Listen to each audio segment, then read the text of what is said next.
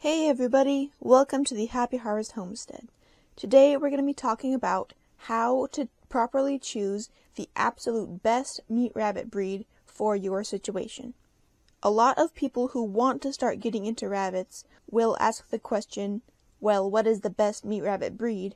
Fully expecting there to be a one-word answer that will perfectly suit them and their situation and be the best overall.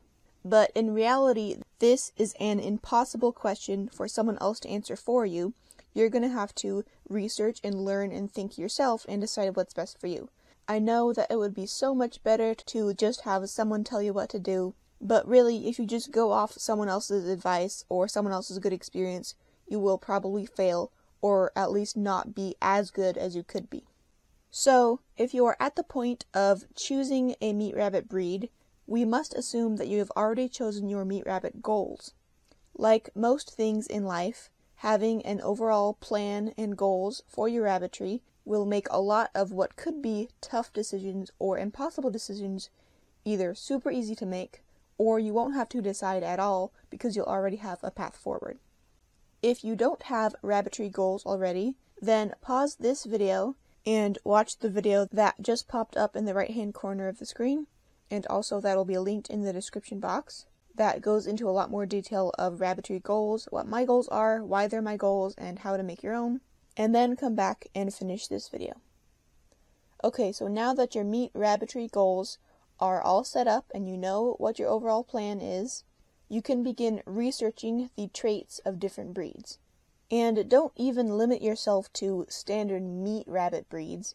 You can also try branching out into other non-traditional meat breeds that may end up suiting your situation better than a traditional meat breed. Some examples of this process might be, oh gosh, I live in a really hot place, so I want really heat-hardy rabbits, so I will get a heat-hardy breed, which usually those are Tamuk rabbits. Or, I want mass production, so I'm going to go with New Zealand rabbits.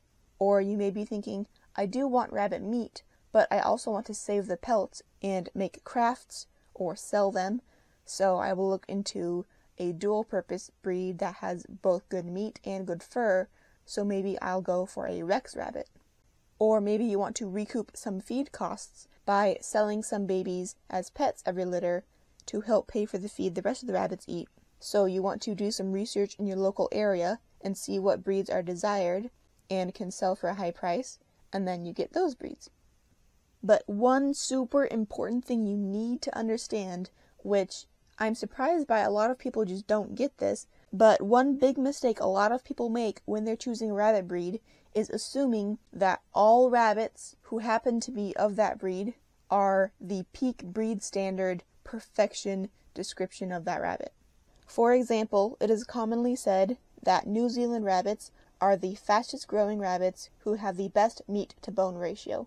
But there are more than plenty New Zealand rabbits who are very slow growing and have very bad meat to bone ratio.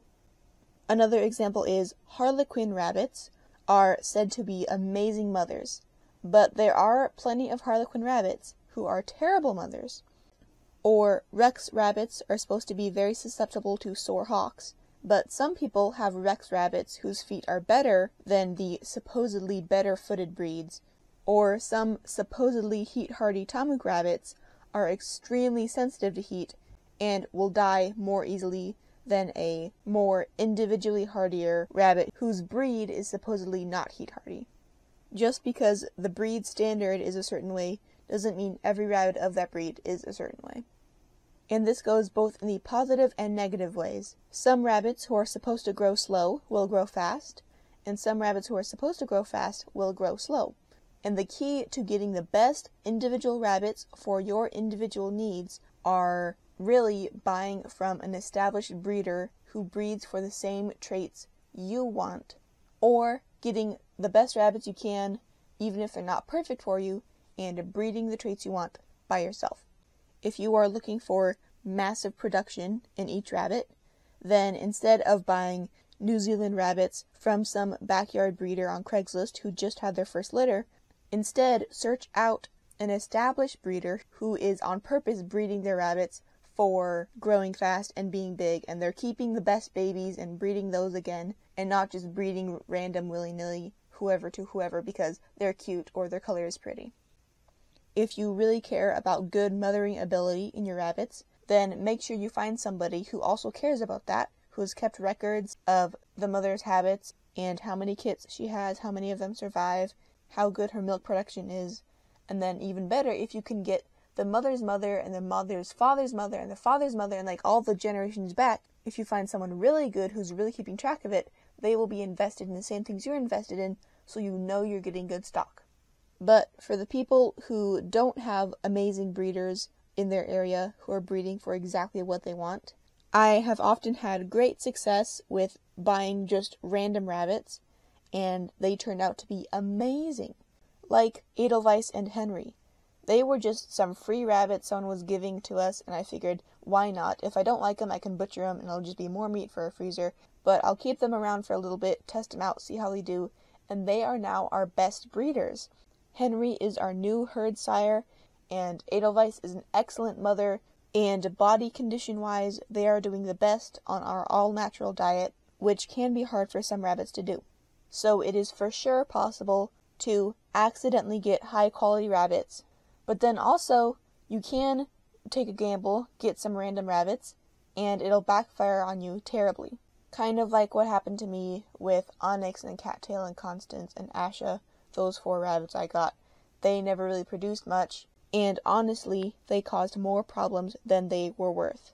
So it is definitely a gamble, but it can pay off greatly. One last thing I want to mention here, though, is that you don't have to discount mixed breeds or crossbred rabbits. I don't have much experience with hybrid vigor, but I have heard some pretty cool things about it. So maybe you want to go that route and breed one purebred breed to a different purebred breed, which supposedly makes their babies a bit faster growing and a bit more hardy and disease resistant or a bunch of other good stuff. And also, don't discount my favorites, the meat mutts, that have been bred regardless of breed just for their good qualities. When a rabbit has a super fancy purebred pedigree, that often makes them more valuable, and even if they're not the highest quality individual rabbit, they have a pedigree and they're so fancy and their lines are so good, so might as well keep them and sell them to somebody, and make money off of it because they have such a high perceived value. Whereas a high quality mixed breed rabbit, their value lies in their quality, their individual traits that they have. They can't rest on the fact that their mother who took terrible care of her kits was pedigreed. They have to earn their value themselves through their own good things. They grew fast, so they're valuable.